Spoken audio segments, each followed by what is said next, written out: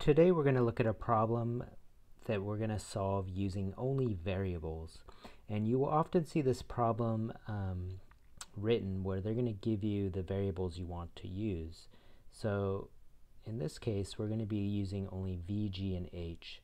So you just want to make sure in your final answer you only are using the v, g, and or h.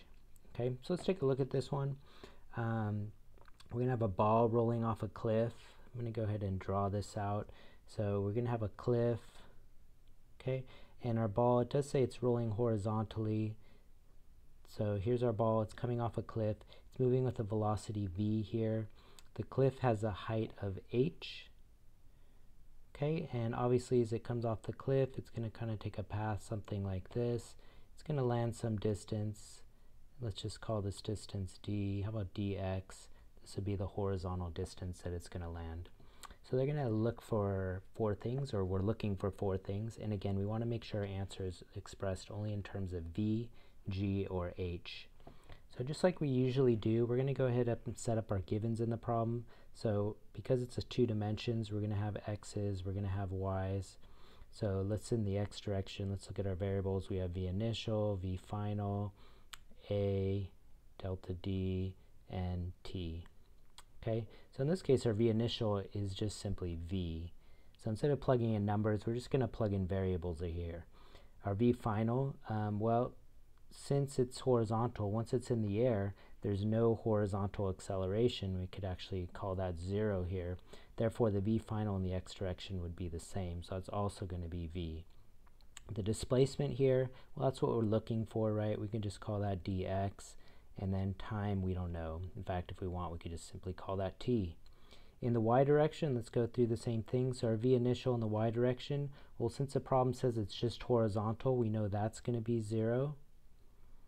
Our v final is unknown, so this would be the final velocity right before hitting the ground here.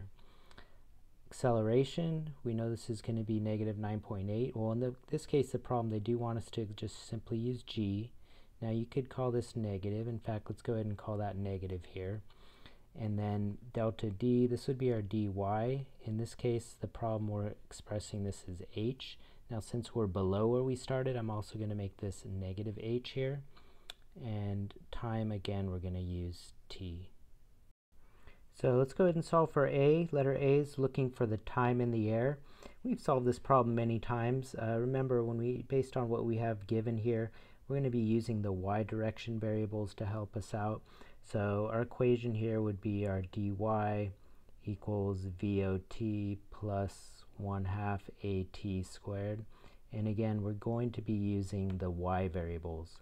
So our dy, we'll just plug in variables here instead of numbers. Our v initial was 0, and we'll write this as 1/2, and again we'll put negative g t squared. Okay, we are solving for the time, so we're just going to rearrange this to solve for time. Notice that our negatives do cancel out, so this would be positive, positive. We can just multiply both sides by 2, divide both sides by g, and then go ahead and square root. So that's going to be our answer for t. Okay, so let's go ahead and solve for the next one.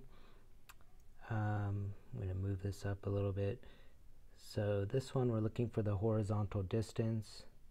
So in this case, again, we're going to be looking for our dx here. So we'll just use the same equation, but this time we're just going to use our x variables. So VOT 1/2 AT squared. And remember, in the horizontal direction, our a is going to be 0, so that's just going to cancel out. So we're going to end up with dx equals vt. Now here's where most people just stop. Many students will just say, oh, that's the answer. But remember, if we look back up here, this says express things only in terms of v, g, and h. So we do want to make sure that we're expressing only in terms of v, g, and h. And so what we're going to do is we're going to substitute this t into here. And so we're going to end up with dx equals, we'll just leave this as v. That's okay for one of our variables. So we're going to go v, and then we'll just plug in square root of 2h over g. And notice we have the three variables that they asked for, so I'm just going to go ahead and stop here and say that's our solution. So let's look at letter C. Letter C, we're looking for the final velocity before it hits the ground. So remember, when we're looking for final velocity, this is going to be hitting here at an angle, right? So it has both horizontal and vertical velocity. And if you notice here, we already have the horizontal velocity. That's just v. That stays constant in the problem, right? So here's our v going here. That's going to stay constant throughout. We do want to get the vertical velocity. It's going to be speeding up as it falls, right? It's going to be getting faster and faster and faster as it's falling to the ground. So we want to go ahead and figure that out, and then we'll just kind of combine them and use our Pythagorean theorem to solve for that. So let's go ahead and do that. I'm going to go, let's write C here. So we're going to do this in the y direction, right? And you know, you have a couple choices here. I'm going to go ahead and use this equation, VO squared plus 2a delta d. And remember, this is going to be in the y direction. So our v final, that's what we're looking for. So vf squared. Our v initial, remember, this is in the y direction. So this has a 0 vertical velocity to start with. And then we'll write this as 2 negative g. And then again, this was negative h. Once again, you notice that we have a negative and a negative. We can just cancel those out, make them positive, positive. And so we're going to get a VF. Remember, this is, I'll write this as y. This is going to be equal to the square root of 2gh. Okay? Now that's our y direction. We do need to get that total velocity. So remember, we're going to have a horizontal velocity, Vx. We're going to have a vertical velocity, Vy, and so we're going to find the V total here, which is going to be what they're asking for, the final velocity, right before it hits the ground here. Okay, so our Vx, so we're just going to use the Pythagorean theorem, right? So V squared is just going to be Vx squared plus Vy squared, and then we're just going to substitute in the values that we have. So Vx is just simply V, so we'll just write this as V squared, and then our V in the y direction is square root of 2gh, and then we're going to have to square that. So notice that's nice. We're going to lose that square root there. So we can write this as v squared equals vx squared. Actually, we're just calling that v, right? Let's go erase, somehow erase. There we go. Okay, and anyway, let's go ahead and find it. We'll call this v final. Just square root it. So we're going to get v equals square root of, this is going to be v squared here, and then you know when you square a square root, you just end up with 2gh. So this will be our final velocity here. Again, remember, we want our answer to only be expressed. Let's go back in what? V, g, and h. And it looks like we're good here. This is going to be, whoa, that's going to be V,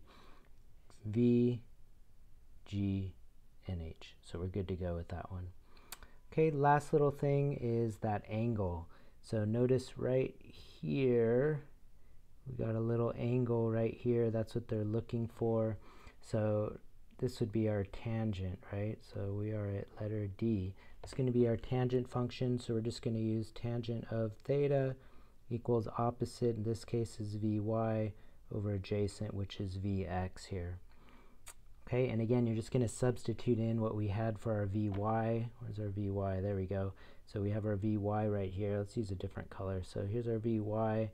That's going to be square root of 2gh. So just substitute that in here.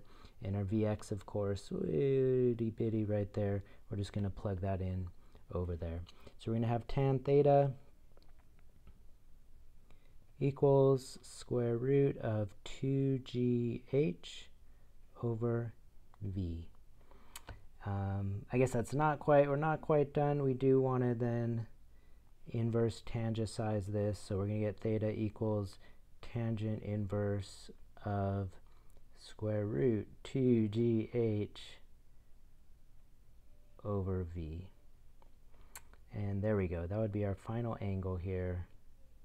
Remember, this is the angles. This would be, we would say this is below the horizontal.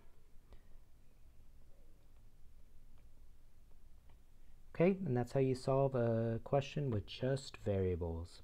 Again, remember, way back here, all your final answers should be in terms of v, g, and